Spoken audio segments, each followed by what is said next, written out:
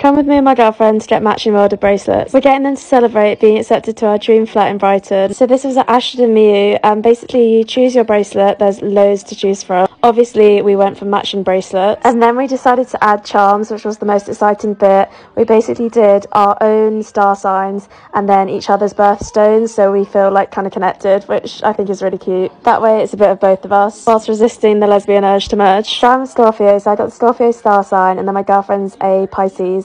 So I got the Pisces birthstone, which is Aquarius, I think. So they measure your wrist and then cut the bracelet to fit. And because this is a permanent type of jewellery, they then weld it to your hand and there's no clasp, so it's on there forever, or until you decide to cut it off. We were so happy with our new matching bracelets. But then we headed straight to the estate agents to pick up our keys for our new flat, which was so exciting. I'm going to show you guys a sneak preview of our new place. It's right by the sea and I love it. Let me know in the comments below if you guys want a flat tour. Now we can never lose these bracelets, and it's such a nice way to remember